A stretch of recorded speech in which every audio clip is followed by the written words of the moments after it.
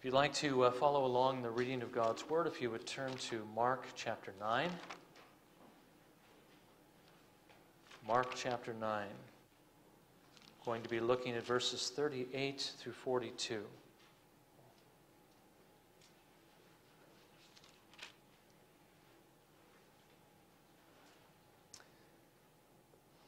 you please pay careful attention to this reading, because this is the Word of God.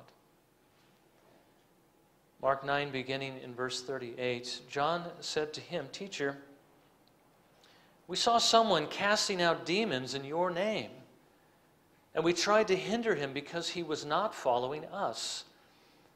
But Jesus said, "Do not hinder him, for there is no one who shall perform a miracle in my name and be able soon afterward to speak evil of me.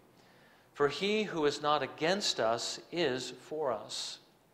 For whoever gives you a cup of water to drink because of your name as followers of Christ, truly I say to you, he shall not lose his reward. And whoever causes one of these little ones who believe to stumble, it would be better for him if, with a heavy millstone hung around his neck, he had been cast into the sea." May the Lord bless his word to our hearing this morning. Now, again, from week to week, we don't want to forget what it is that the Lord is showing us in his word. To hear something and to understand it for the moment isn't going to do us a lot of good. It may do us some eventual good when we remember it again.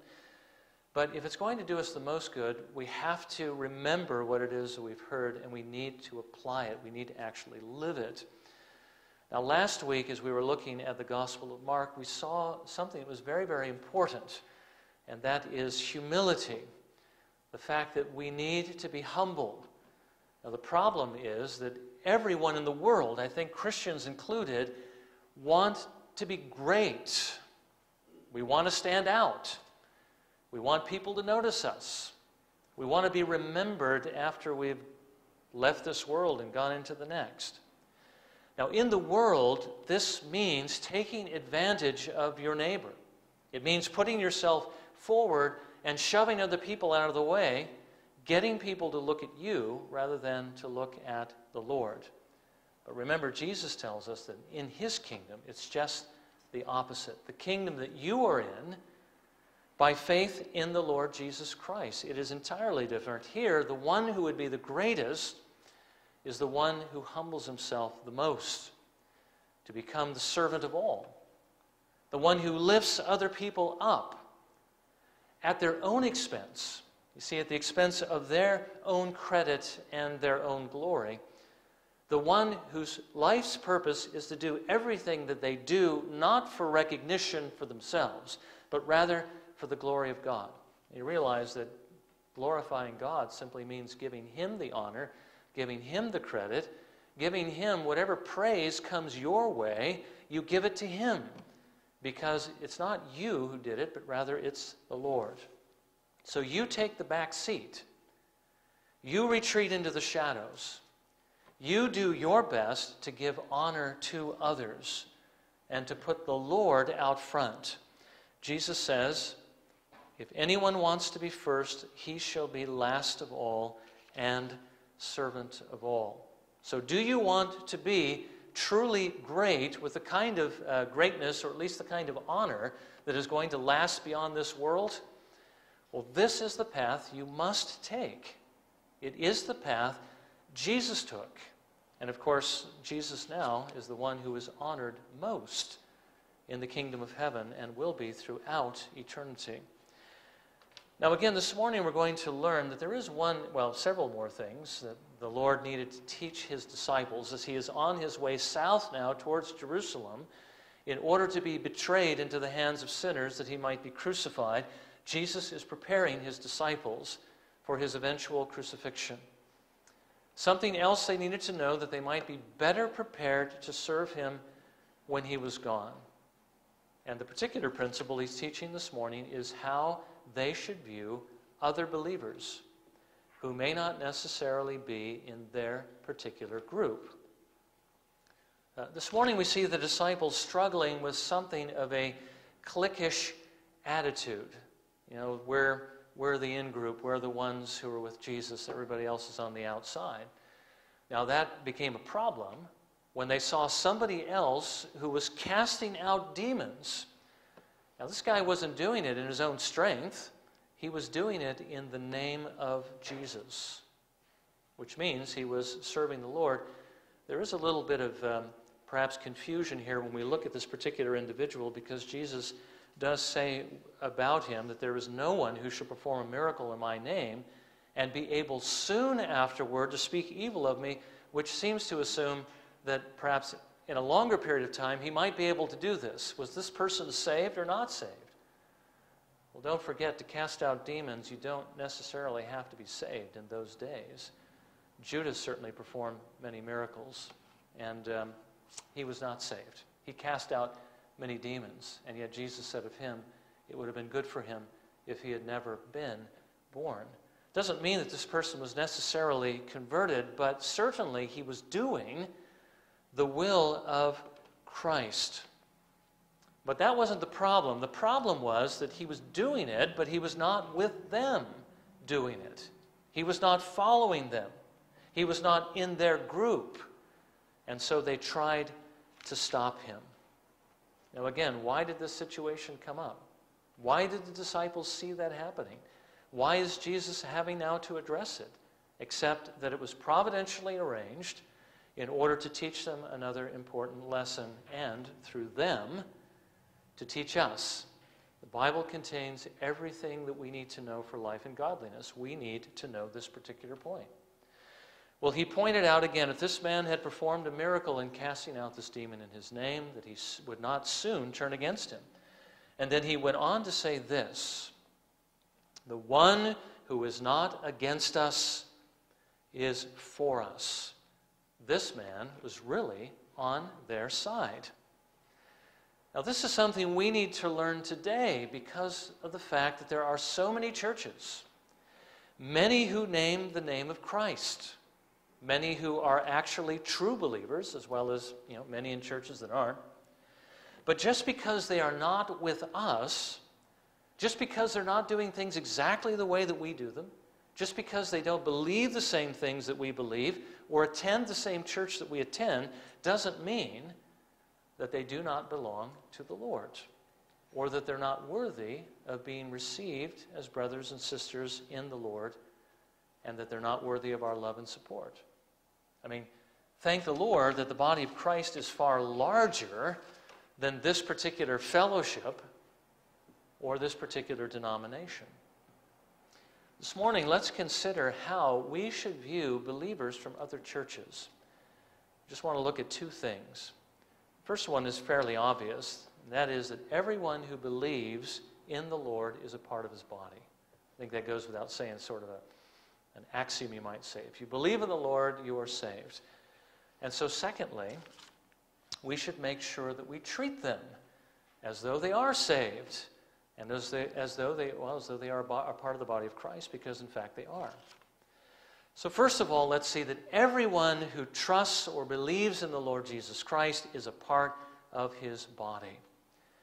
I think, sadly, especially in the Reformed camp, I think we're guilty of this, that we can find within ourselves perhaps as much or more of a party spirit than people experience in the world. Now, there are those two particular areas that everybody, I think, struggles with, at least, well, adults do, who are aware of these things perhaps more than children. The two subjects that you want to avoid, as it seems, more than any other in conversation, and that, of course, is religion and politics. And the reason why is because people's feelings run so deep and strong. Convictions regarding these things are so strong that when you talk about them, it often leads to arguments and ill will. Now, being Christians, the Word of God is very dear to our hearts. I mean, it's important to us. And it's very likely that we're going to be offended when we see the truth of God misrepresented. I only have to draw your attention to Augustus Toplady and his opinion toward John Wesley. I'm not sure that he wrote him out of the kingdom of heaven, but he was very strongly opposed to his teaching because he was robbing God of his glory. It was very important to Toplady, so he wrote some pretty strong things against him.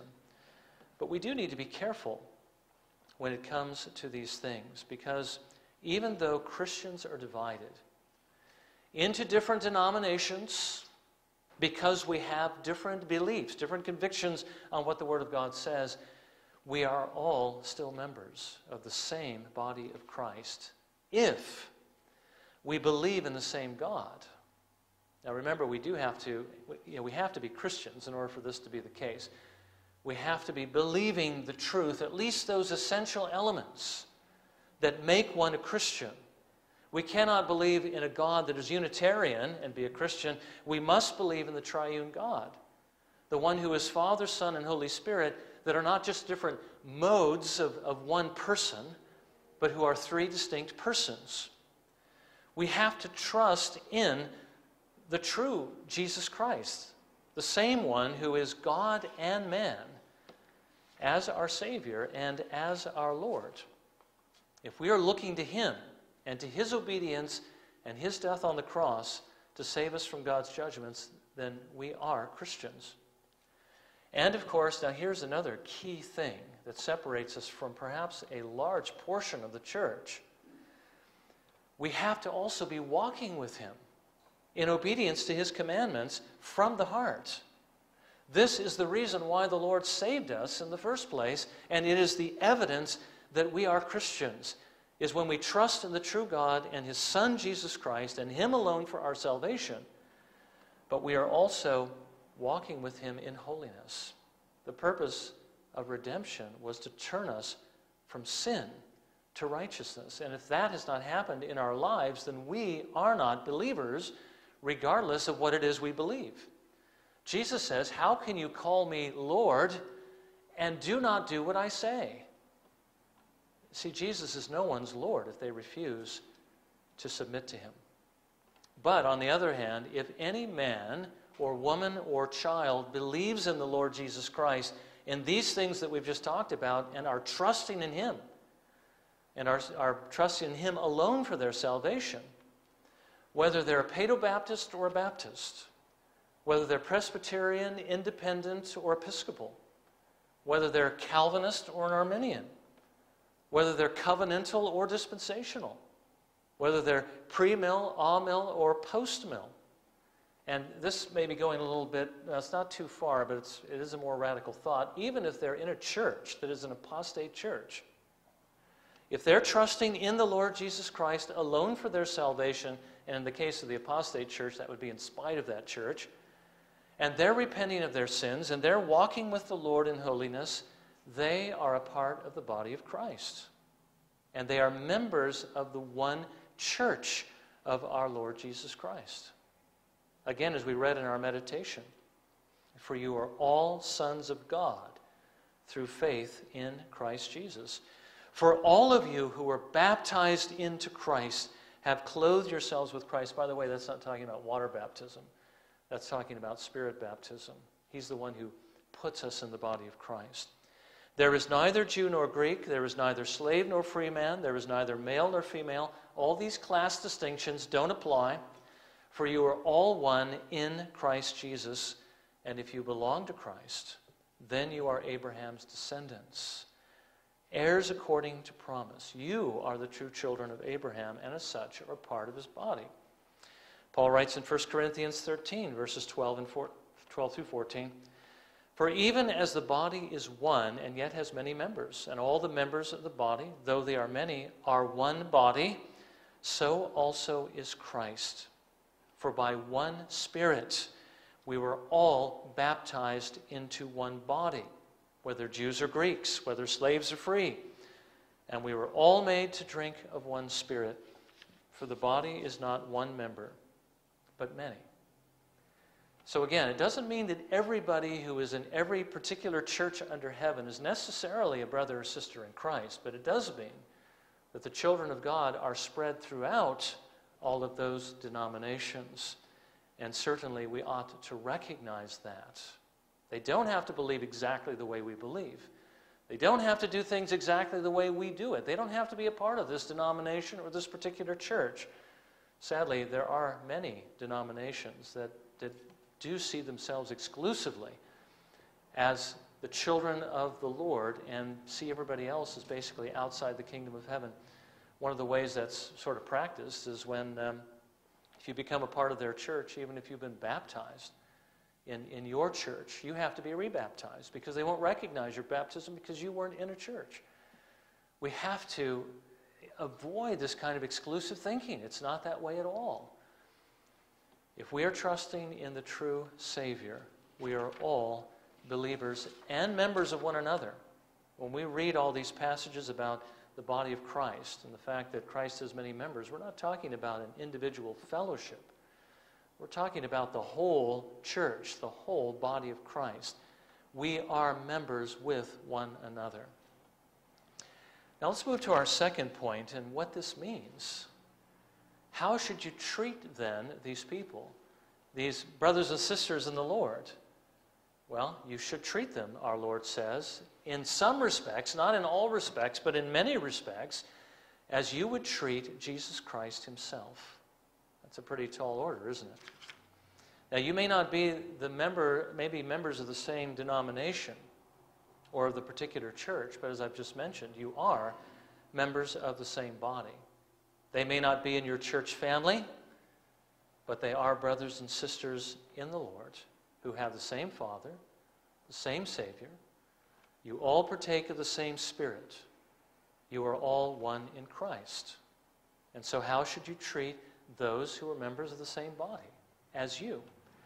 Well, for one thing, Jesus says you should try to help them serve the Lord and certainly not get in their way, as the disciples did when they tried to stop this one man in this passage. Even if they're not doing it the way that you might do it, they're still doing his work, trying to do his work to the very best of their understanding, to the very best of their ability.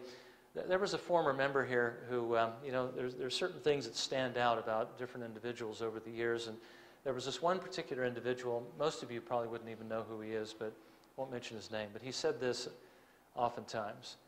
When he'd see somebody doing evangelism, and they weren't doing it exactly right, didn't have the right principles, maybe the message wasn't the best it could be, and maybe the way he was doing it wasn't the best it could be. He said, "Hey, brother, I like the evangelism you're doing better than the evangelism I'm not doing." You see, at least you're doing something, and I'm not, so how can I criticize you? You see, oftentimes, though, we criticize the way that people are doing things, and maybe they're not doing it the best way they could, but the fact is they're doing it, and we're not doing it. So how can we stand in the place of the critic and criticize them when we're not even willing to try something, to try to do what the Lord calls us to do? We need to be careful. Don't criticize them and don't get in their way if you're not willing to go out and do the work yourself. And why would you want to stop them from doing this work? Because if they're not against you, they're for you. I mean, they're helping you get the work of the kingdom done. That's partly your responsibility too, and so you should be happy that it's going on, because you can't do it on your own. I can't do it on my own. We can't do it on our own. We need help. We need all of our brothers and sisters in the body of Christ to be doing this work. Now, if what they're doing is so wrong that it's actually hurting the work, then you do need to correct them. But you need to do it gently. Remember, they are members of the same body that you're a member of. They are like your arm or your leg or something. You are connected to them. When one member rejoices, we all rejoice. When one member suffers, we all suffer. When one member is doing it wrong, we need to help correct them, but do it in a gentle way. Not only because it's more effective, but you got to remember, if it wasn't for God's grace, you wouldn't know any better either. So don't become prideful and look down at them and criticize them, but humble yourself and become a servant to them to help them do what the Lord calls them to do. So you should not try to stop them. You should try to help them. Secondly, you need to consider them as precious as Jesus considered them to be precious. Look at what he says in verse 42. Whoever causes one of these little ones who believe to stumble, it would be better for him if with a heavy millstone hung around his neck, he had been cast into the sea. Now, we did see last time that Jesus here may likely have been speaking about actual children who believe in him. And certainly that is the case. But remember, this would apply to anyone who believes in Jesus of whatever age. Do not stumble those who are precious to Jesus Christ, because if they're precious to him, they should be just as precious to you. And so you should do everything you can to keep them from stumbling, and everything you can to encourage them and to build them up in Christ. Again, one thing that the founder of this denomination said was, we have two tasks set before us. One is we need to convert the lost. We need to get the gospel out and see the lost saved. The second one is we do need to try to instruct, try to teach the rest of the church to do the right thing. So let's remember that as we set our hearts to do that, that even though they don't see it the way we see it, we still need to love them. We still need to count them as precious. We still need to try to encourage them, build them up, and help them see it the right way. But then thirdly, Jesus says, even more than this, you should receive them as you would receive Jesus Christ himself. Jesus identifies himself with his body. They are the members of his body. They are his children. Remember in the passage in Matthew 25, the sheep and goat judgment, when the Lord is speaking about the sheep, he says to them, he says to them amongst themselves, truly I say to you, to the extent that you did it, that is, these acts of mercy, to one of these brothers of mine. By the way, he's not talking about the whole world here. He's talking about those who are Christians, those who are his brothers. That doesn't include the whole world.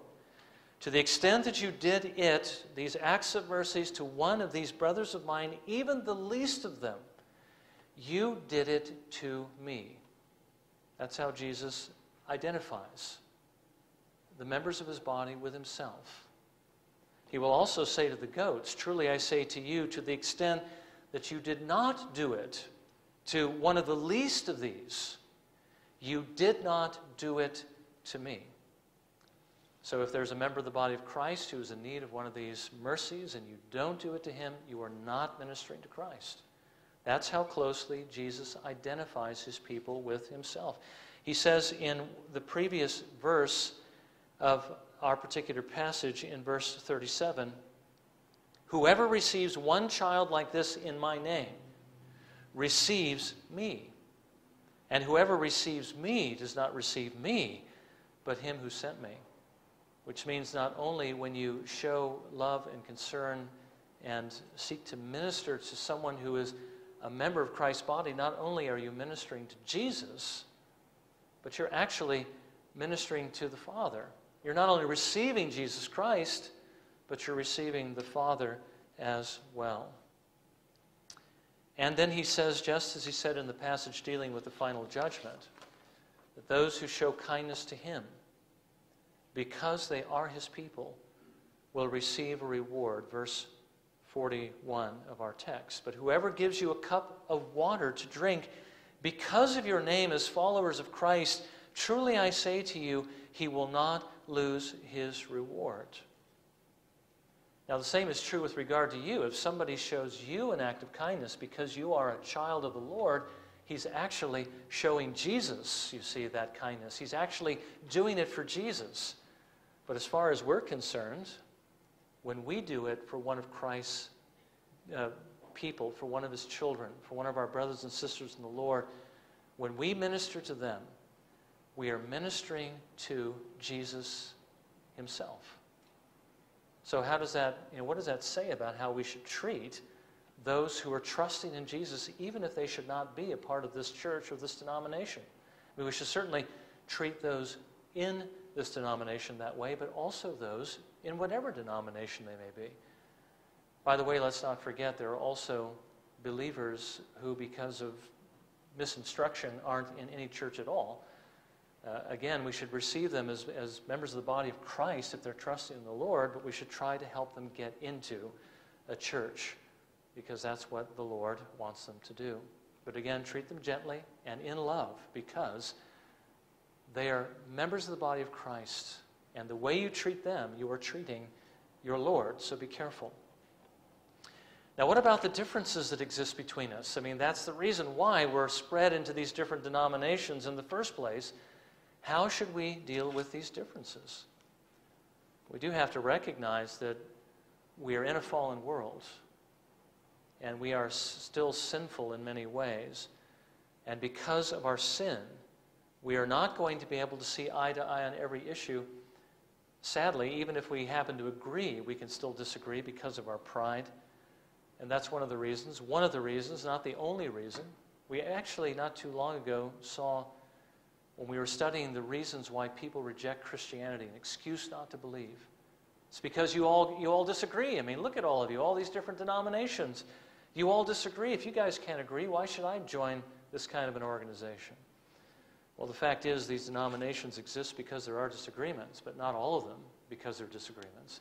Some of them because of historic movements, remember, and some of us believe exactly the same way for the most part, but we're still in different denominations just because of history, because of the way we came about. But again, as long as we're going to be on earth, as long as we are not perfected in heaven, denominations are going to exist because we're not going to agree on everything. I mean, we will agree one day, thankfully, when we finally reach glory. But on this side of glory, we're going to have denominationalism. But even if we can't agree on everything, so that we can't do everything together, we can still do a number of things that are very important to, well, individually, or I should say as individual denominations, for the glory of God. We can certainly pray. We can evangelize.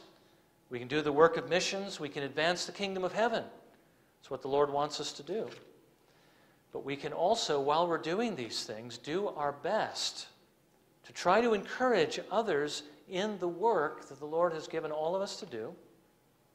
We can pray for one another that the Lord might strengthen us until the work is done, until we finally see things as they really are when we are together with the Lord in heaven.